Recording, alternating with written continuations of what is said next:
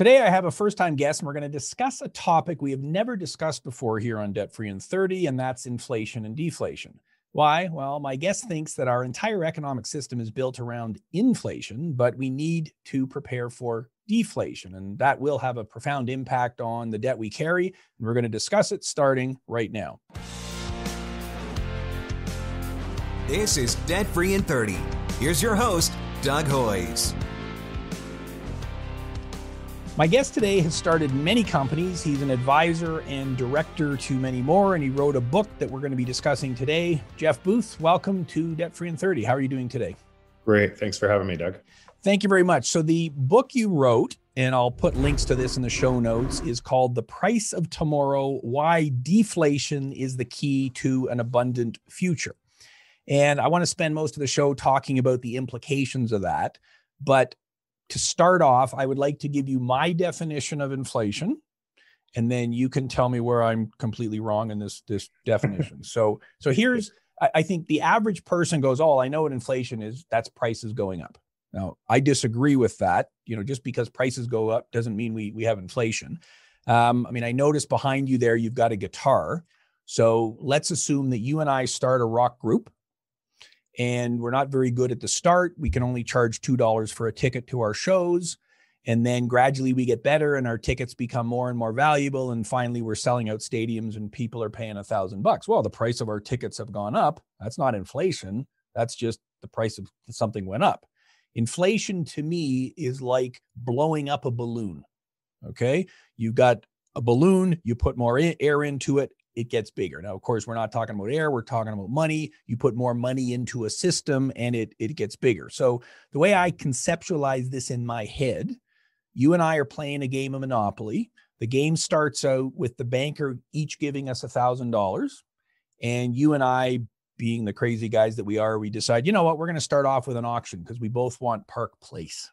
So the most you can bid or the most I can bid is $1,000 because that's all we got. But then the banker says, oh, you know what? I'm going to give you each an extra $1,000. I'm going to increase the money supply. Well, now you and I can both bid $2,000 on that property we want.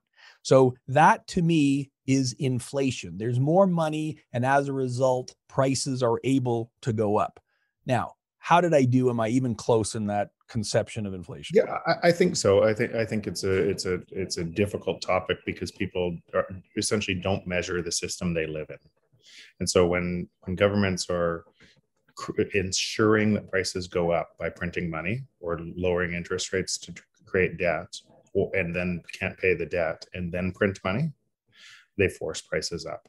So this a more simple definition though is when kind of all goods and services go up in price, because it captures the other thing, the money printing as a byproduct. Deflation is the opposite. Prices in real terms go down, and your money is worth more. One interesting byproduct of this, if you and maybe for many on your show.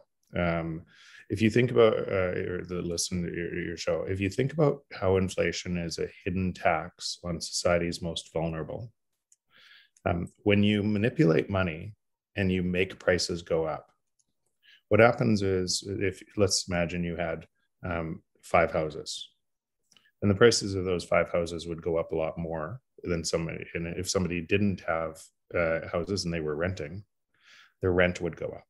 So inflation, when you're printing money, like what's happening today, is actually wage deflation. And so it's the same thing. It's just the opposite side of the coin. You're actually reducing wages in real terms, and you're making it more expensive for people to live. So that is, as a consequence, those with assets benefit, and those without assets are crushed. And what ends up happening as a result of manipulating money is you have a whole bunch of people wanting to try to play the game, that try to leverage up to try to play the game and get hurt. And so it essentially you don't have a sound economic model. It's all designed around manipulation. Yeah, and you've hit on two key issues: jobs and assets. So I want to definitely get to both of those things. Let's stay with the big picture for a minute then, because before the show, I actually did some show prep. First time ever. I went to the Statistics Canada website and I downloaded onto a spreadsheet the inflation rate in Canada for the last 60 years, like since 1960 or whatever. And I can see that, in 1975, 1976, it was over 12%, 81, 82. We had a bit of a spike as well. It's been positive every year since before I was born. So why are we having a discussion about deflation when we've always had inflation? Deflation has never been a thing. Okay, so this is really, in writing my book, I had to come to terms with some of the same things that you're talking about now. But let's first examine inflation. So inflation is effectively what I said is a hidden tax that takes money from somebody in a hidden form and gives it to somebody else. So if you have assets or stocks or anything else, you're a winner. And if you have more houses and more real estate or more stocks, you're a bigger winner. And if you don't, you're a bigger loser. So if you just examined that statement, if somebody takes something from you without your knowledge to give to somebody else, is that a theft? Sounds like it. Sounds like it, right? And I know these are harsh words, but it sounds like a theft. And so what if that theft is only done at 2%? Is it not a theft anymore? What if it's done at 5%? What if it's done at 20%? Does the rate of stealing change the theft? Yeah. So is petty crime any different than big crime? Yeah, but if you're now talking these large numbers, and if you're wealthy and you have tons of money and tons of assets, and you're poor and you don't, that rate of theft matters a lot. And so it compounds over time. And so when you see the division of society, what you're seeing is a division of society as a result of this. Now, that's on one side, that's on an inflationary side. But people have been conditioned to believe an economy must have inflation to thrive. And that's what I realized so I'm a technology entrepreneur and everything I do is in technology, and I've built a lot of successful companies. What I realize is technology is moving into every industry at blinding speed, and technology reduces prices. In fact, every CEO puts technology in the company to give more for less.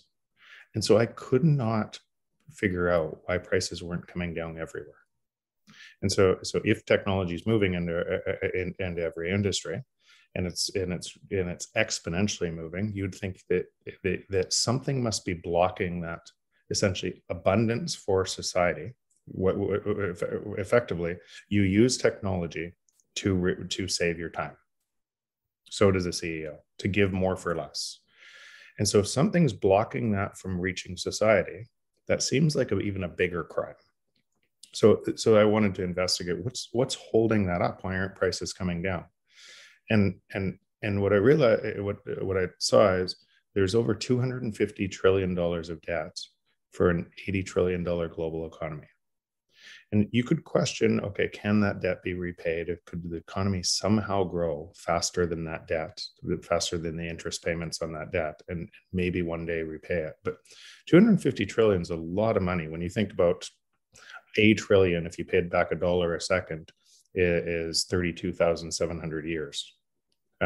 So it's a lot of money. But on further examination, $185 trillion of that debt came within the last 20 years, as you would predict it to if technology was moving faster the other way. So technology is trying to reduce prices and give us more for less. And you have central bank policy around the world, not just in Canada, but around the world, trying to stop that from happening. Because if deflation happens, then the debt can't be repaid. So the debt gets more expensive in real terms. And just like some of your clients, when they hit a threshold that they can't pay anymore, there's no way to charge, you default. But if the government defaults and you allow deflation, then the entire thing unwinds. Everything, central banks, the banking sector, all the government institutions, everything unwinds. So what they're trying to do by manipulating money is stop that unwind. But they're creating more and more moral hazard by doing so because it's theft. Yeah, we're kicking the can down the road. So as I hear you describe it, what I see is a fight between two competing forces here. And so I'm going to get you to elaborate a bit more on the technology end of things, because I think that's kind of the whole key to this. Well, I'm pretty sure it is, but you can correct me. But so we've got inflation and deflation fighting it out. So in my head, I'm going, okay, I understand this technology thing. I'm going to get you explained a bit more about that. But on the inflationary side, so you've heard of this coronavirus thing, probably COVID. If No. You haven't. There's this virus going around right now. It's a big thing. It's in all the news. I believe that will be inflationary, because in Canada, where you and I are, you're in BC, I'm in Ontario, we have not done a great job of making stuff here. I mean, I had Jeff Rubin on the podcast, episode 317, and he was talking about that.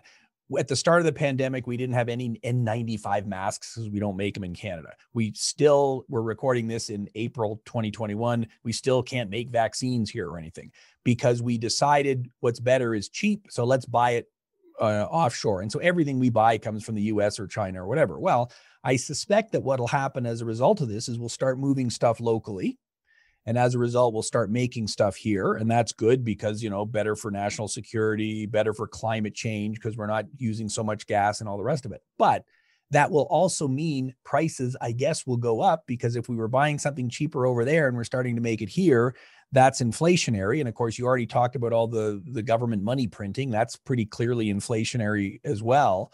So how is it with all these inflationary all this inflation happening that you think we need to have a discussion about deflation? Isn't inflation going to always win this battle? So ask yourself a simple question, because again, even some of the conversations that you're having right now, your thought process is because you're stuck in a system that is getting massive injections of liquidity. So just simply ask this: would houses have gone up in the last 20 years if there wasn't $185 trillion of stimulus worldwide? It's pretty obvious they wouldn't. So, and that stimulus, so if you print money or you create more and more, you pull forward demand, just like if one of your clients spends $1 million tomorrow, they'll feel like they're rich, but they have to pay back that at some point. So if you actually keep on stimulating forever, you can drive inflation. If you do not, if you essentially stamp the dollar and say now it's $2, all prices will go up in relation to the monetary unit, and that's what's happening. And what you're now confusing is, okay, now we're going to stop free trade, and we're going to close our borders, and everything is going to be made here. Even if you could do that, so now you're going to say, I'm going to bring everything here and create. Yes, short term it might create some inflationary forces, but it would actually make you less competitive globally. So it's likely not to happen. And we've seen history examples of what happens when people close their borders. More importantly is this: technology is information, and information is free. How much do you pay for the calculator on your phone, or my guitar tuner, or my flashlight on my phone, or my phone? What we've done is we're digitizing things, and those things become free, like the air you breathe. And by the way, it's just starting. Most of it that is in front of us. So I'll wait, and you can ask a question, but there's a bunch more on this topic. Well, and that's what I want to talk about, because the very first line in your book, The Price of Tomorrow, available now, is the hey, I wrote a book. You got to plug it every time you get, right? Technology. Here's the thing, but just, I didn't write the book to try to make money from the book. I could care less. I have enough money.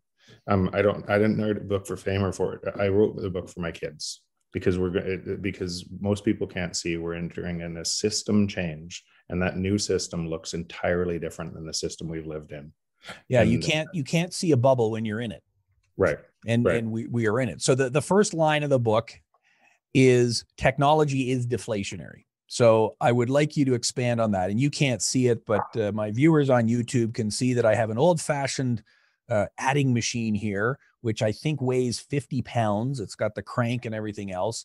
Probably cost a significant amount of money when it was first purchased. I got an old-fashioned microphone here too. And you're right, all of those things are now on my phone, and they cost zero. I can we could be doing this Zoom call on my phone. Zoom itself doesn't cost anything for a lot of subscriptions.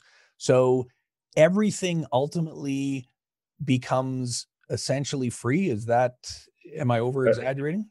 You're not over exaggerating in the long term, if you allow the technology forces to be able to reach society. Now, something's stopping that, and all this debt buildup is stopping that. And we're going to have to go through a reset of that, a debt deflation at some point, to be able to realize that this system is different than the system we lived in. But that general trend, and here's an easy way for people to get this, because it's not complicated. Actually, we read the book and everything else. I tried to simplify this, but we don't think that way. The oxygen you breathe is free. Why is it free? Because there's lots of it. Because it's abundant. And now take that exact thought pattern to something that, and economics is built around scarcity, not value. So if oxygen is the most valuable in your life, you'd think that you should pay the most for it, but it's abundant. So it creates free. You can't charge for it unless you're underwater or in a fire or in a hospital with COVID, right? You can only charge for it if it's scarce. And technology creates that everywhere. So let's examine a couple of their examples that have already happened, and then we'll look at some that are going to happen in the future. So let's look at Blockbuster. We used to drive to a store. They had 9,000 stores to rent a movie, to be able to bring that back, to be able to drive back and pay late fees on the movie. And they had a huge cost structure around that. To be able to rent movies. And then download speeds changed, and their entire business was upended in a nanosecond, and Netflix took over, and now we can watch as many movies as we want, as shows we want, for $10 a month.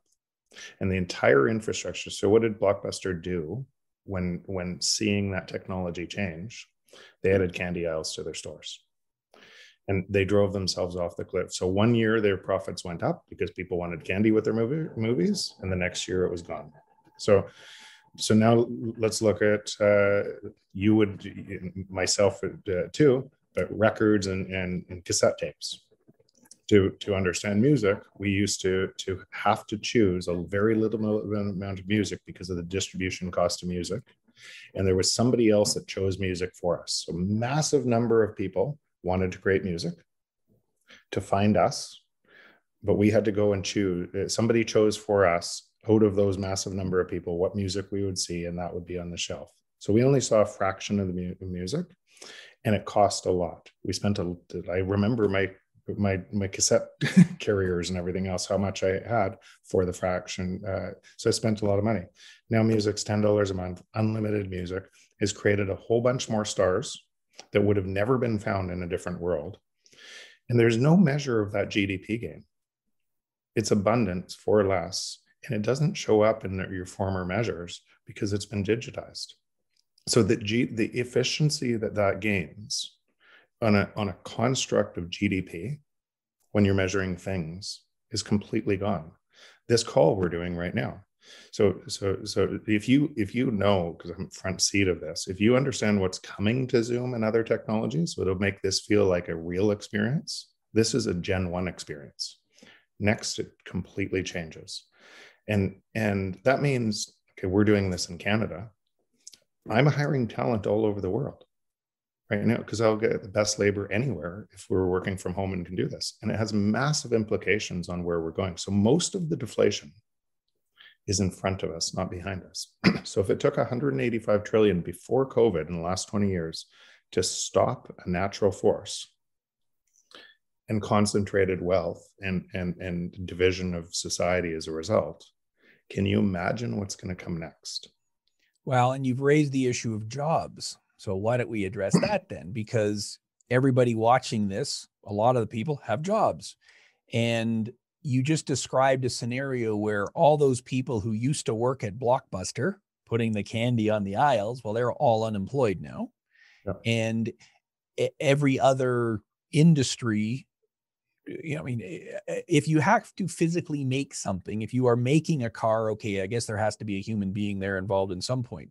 But as everything becomes more and more digital, you're right. You need fewer and fewer people. And on the one hand, you already addressed it. That's a good thing because technology frees up time. So if I can use a washing machine to wash my clothes instead of using the old board that I had to do them on, I can do more in less. But does that not ultimately mean then that there are a lot fewer jobs? So this is and I'm there. I'm going to say some things here, but they're true, but they're hard to face for people because of that fear. And the more and more that an inflationary monetary policy pushes up prices against the natural order of things, the more fear that's created for jobs, because you have to you're having prices up here, and you wonder how you're going to pay for food if you don't have a job. And that fear keeps you in a system and keeps central banks in a system that makes the problem worse and worse. So that's on one side of it.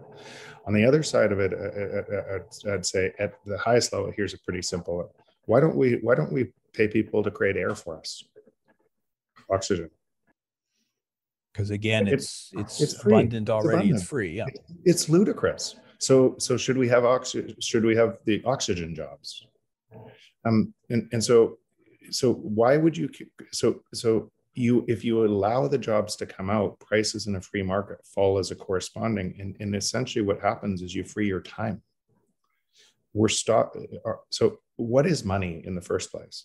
Money is an abstract concept. All it is a trade of your time. So you have some money today that you were paid today, and you expect that money to go to buy something later. It's worthless. The money itself it's measured against the things you want in your life: food, clothing, shelter, other vacations, and everything else. So the money itself is just a unit of account of your time. So if you manipulate the money itself, then you manipulate our time. And that's what you're saying. The bigger game is the repercussions around the world from manipulating people's time. It's essentially keeping them, probably one of your creditors calling. I can give me a call afterwards. But keeping people on a system where essentially they're on mouse wheels, racing faster and faster and faster to try to save enough money to escape the theft of inflation, so that they can one day retire and hopefully enjoy their time. Seems like an awfully, I know it's the other system's completely different, but it seems like if you just examine that seems like an awfully unjust system. Yeah. And I think people have got a sense of that over the last year, because I don't have to spend 2 hours in my car going back and forth to work if I'm able to work from home. I just freed up a chunk of my time because of technology. Right. And yeah, so if you carry that on, and it's now in government, I spoke to the House of Commons and everything else, and we're speaking to the House of Commons. They're trying to protect jobs in Canada, and they're using Zoom. And there's not one job in Canada on Zoom. I know the founder of Zoom really, really well. So technology is borderless. And so how is the government going to stop something from moving into the cloud and saving our time? Yeah, and this leads into the issue of inequality that you talked about earlier. So if I sell my time, and that's how I generate, money to live, I've got a problem, because technology is going to replace that. The people who have won up to this point are the people who have held assets. So if you bought a house, 5 years ago, doesn't matter where you bought it, doesn't matter how much you paid, worst section of town, doesn't matter. It's probably worth a lot more than what you paid for it. You look like a genius. Same if you put your money in an index fund or in Bitcoin or any other asset. And that's obviously created a huge amount of inequality. So what do we do about this then? Because the rich continue to get richer. The poor, or the person who works for a living, continues to be disadvantaged as technology takes over their jobs. Are we not all pooched here? Yeah, so this is a tough situation because the existing system cannot change it, but people believe it can.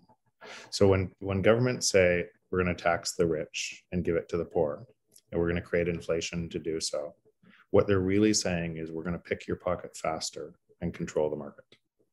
And I'm going to give you an example. So the US deficit in 1 year, last year, was $4 trillion. This year, it'll be about the same.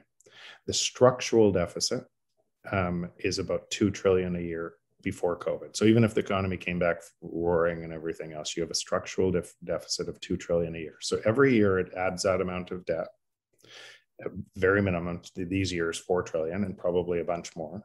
That's without the unfunded liabilities of pensions and everything else in the US. Canada's in worse shape. So for your listeners, but that's what the US looks like. If you taxed 100% of all the profits of all the companies in the US, it equals 2.25 trillion per year. There's no way out. So the way out when you get this bad, and so what would happen to your clients individually when you get this? There's a reset coming. But if you're a government, you don't have to reset in that way. You hide it in inflation.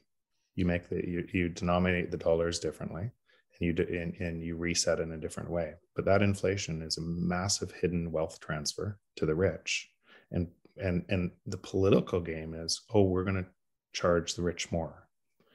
But what's really happening underneath is you're enriching them more. We've talked, I did a show on modern monetary theory, which, you are familiar with. Basically, it says, well, just print money. Like, the government can print money. It's all fake anyway. So print as much as you want. The only thing you have to worry about is inflation. So print as much as you want.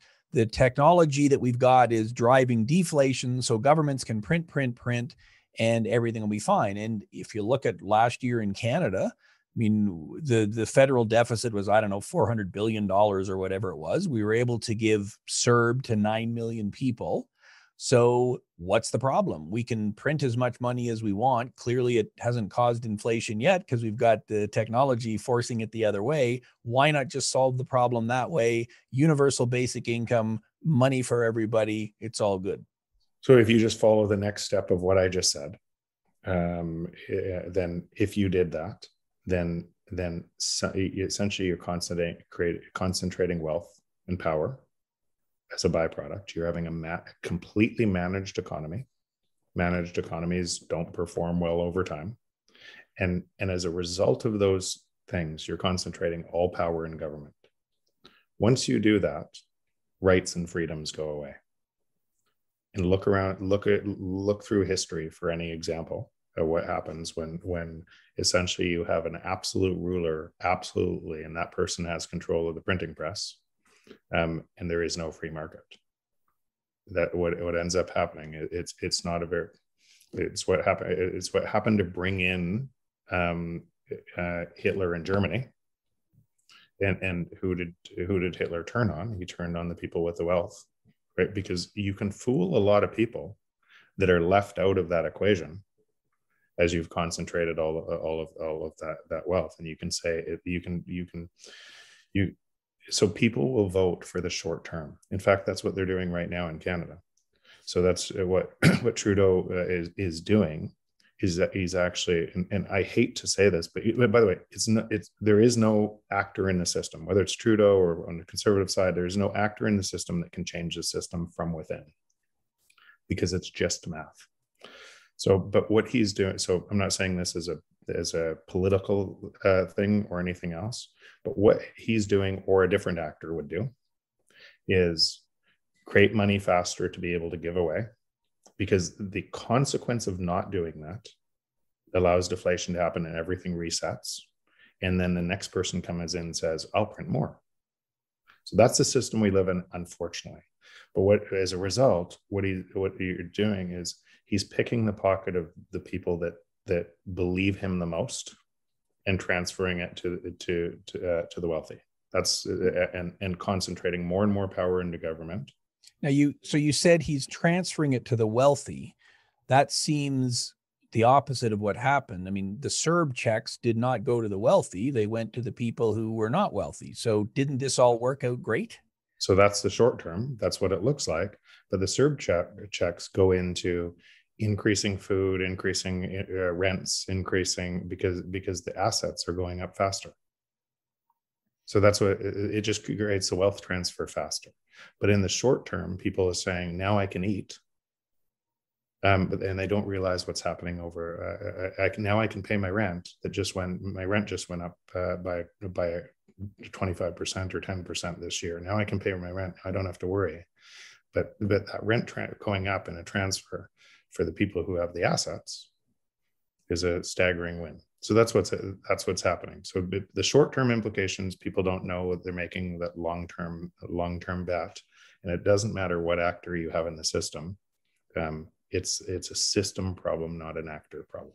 Yeah. And so you're saying we have recency bias. Just because the temperature was 20 degrees yesterday doesn't mean it will be 20 degrees forever. Things will ultimately change. So, okay. So let's finish off with debt. This show is called Debt Free in 30. We talk to people about their debts. So we gotta talk about that. Obviously, governments are, you already threw out the numbers there, creating massive amounts of debt. And there's the debate about whether that's a problem or not. To me, it seems obvious that it's a problem because you got to pay it back. But the MMTers would say, no, so long as the economy grows, it's not a big deal. I don't want to talk about the government because you and I can't change that. Let's talk about an individual person. So there's a human being watching us today and they are carrying debt. Let's say they owe money on their credit cards. Okay.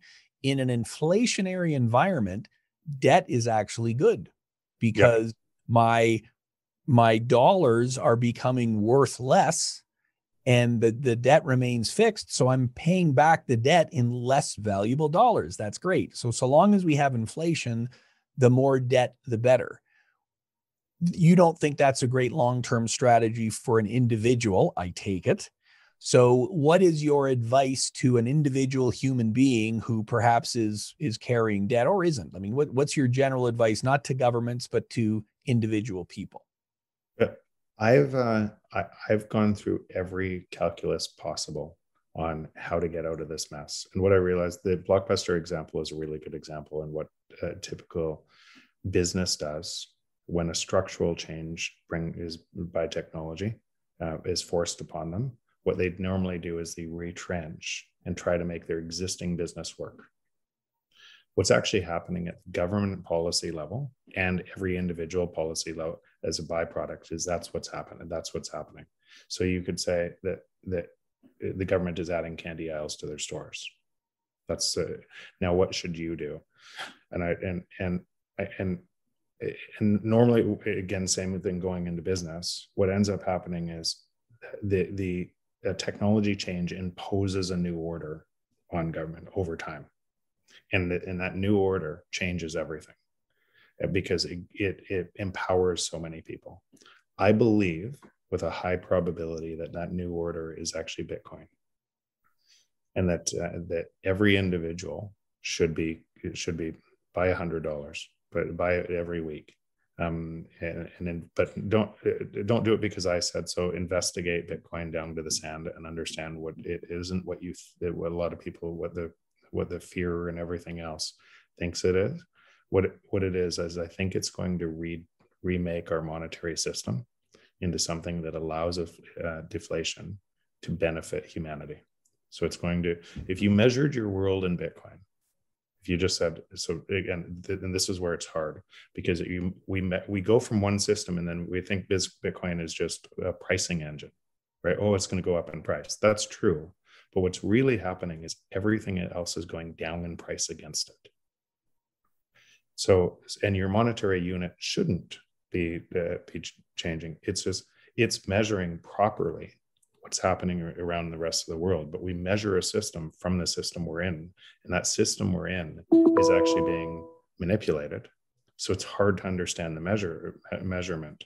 On the other side, Bitcoin, because Bitcoin can't be manipulated, because there's 21 million units fixed forever, and it's by code and math, what you have a decentralized system that is actually measuring accurate prices. That's what. So I think it's a must, even as a lifeboat. I think it's from the coming economic storm and from the or potentially social storm. I think it's a critical empowerment of humanity.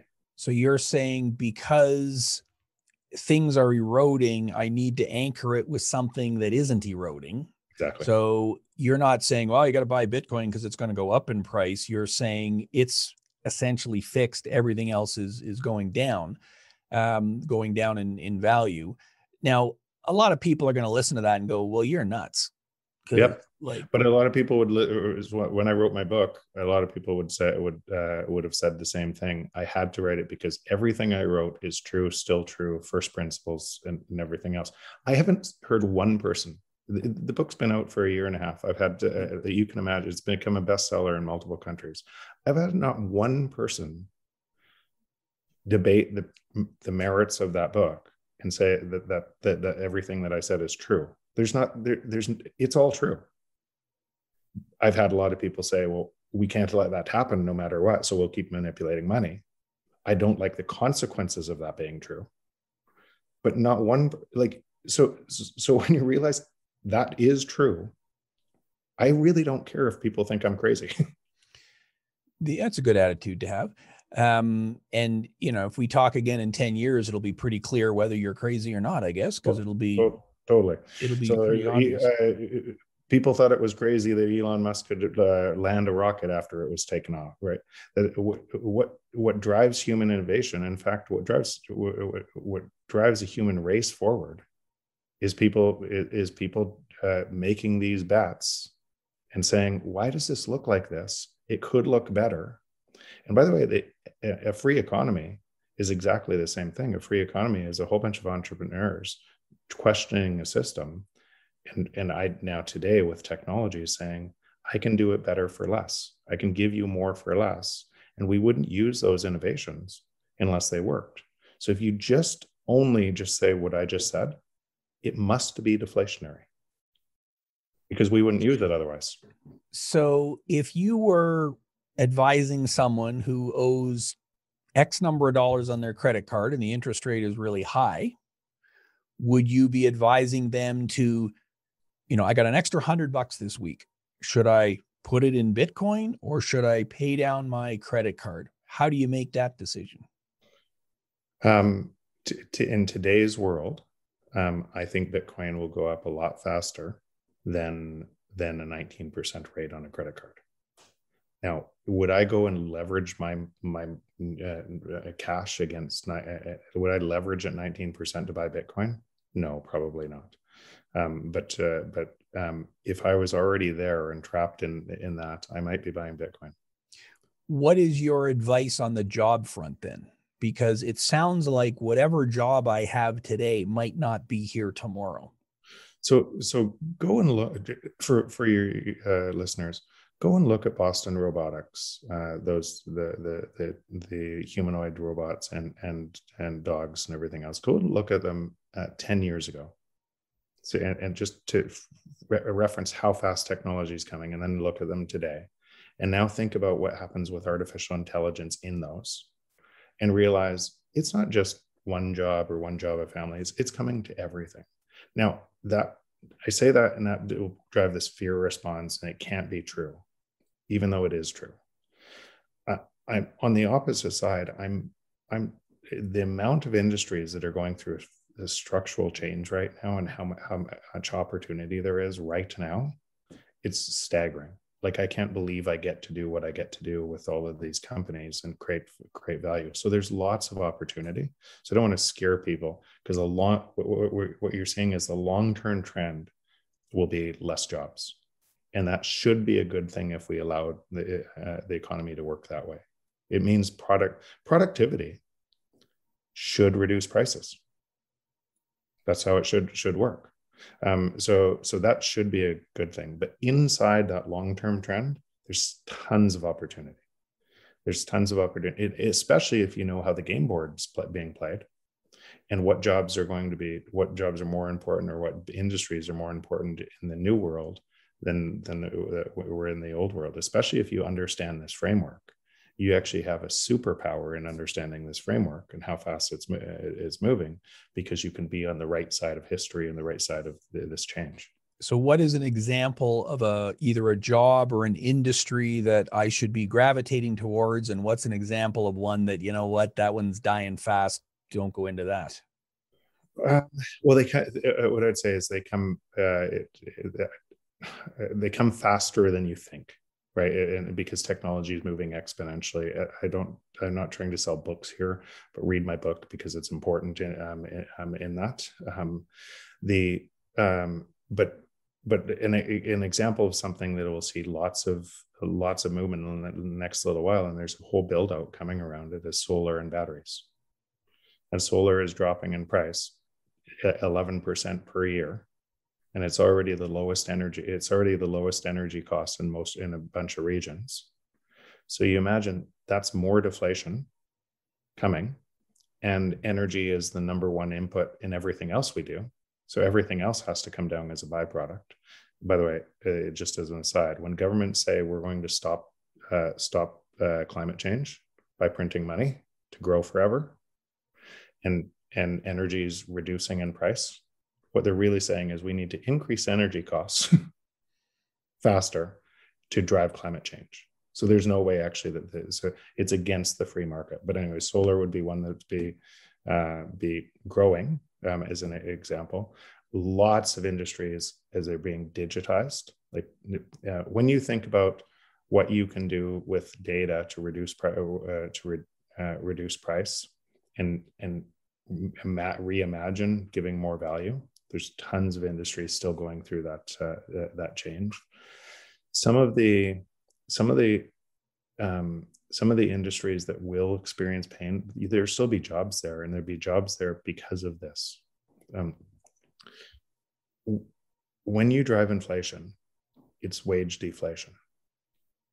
So a lot of those lower paying jobs, essentially what ends up happening is the business can still support the low paying jobs because the labor component of the job just went down, but people don't know it. So the chase to jobs through an artificial mandate of paying people less seems crazy. But if those jobs get too expensive, what those businesses are going to do is remove that labor through technology. Yeah, so you've got to always be looking a few steps ahead, understanding what's going on, which is exactly why I wanted to have you on this podcast, so that you can be thinking ahead. I mean, and you're right, this affects every area, every industry, everything. It's central to, it's not an economics book. It is an economics book and everything else, but it's a life book, because we don't realize how much of our decisions are actually rooted in economics, or an ability to get